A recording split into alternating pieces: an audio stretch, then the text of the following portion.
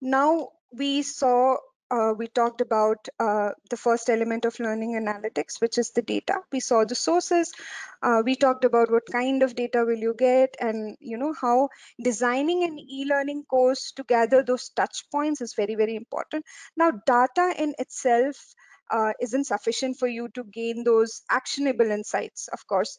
So you have to aggregate and correlate those raw data to be able to find those actionable insights. That's exactly the process of analysis, which is also the second very important element of learning analytics. So the more sophisticated your process is, the better insights you will get from your data. Now, it can be done manually, but it will be a daunting process, especially when it comes to complex analysis. So when in this case you can have a separate learning analytics tool as a standalone to do the job for you, to gather the data for you, to analyze the data for you. Or also you can have an additional plugin tied up with your LMS to do the job for you.